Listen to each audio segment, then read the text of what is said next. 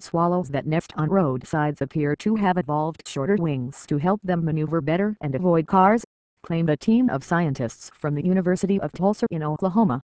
The researchers have been studying cliff swallows that live near roads, and observed that the number of vehicle-killed birds has declined over the past 3 decades despite the fact that the overall population has increased. The researchers then compared the wings of birds killed by cars to those killed accidentally in nets used to catch birds for study. The results, published in Current Biology, show that the wings of vehicle-killed birds have lengthened over time, while those which died accidentally in nets and are representative of the entire population developed shorter wings over time.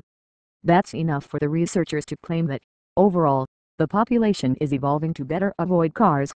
Shorter wings, they say, allow the animals to make a 90 turn more rapidly. In turn, more agile flyers survive longer, creating more short-winged offspring, and so the survival of the fittest has its way.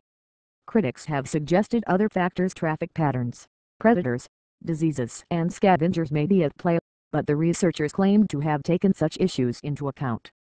If it really is the case that these swallows are evolving to avoid cars, though, it's a major testament to the power of evolution right there.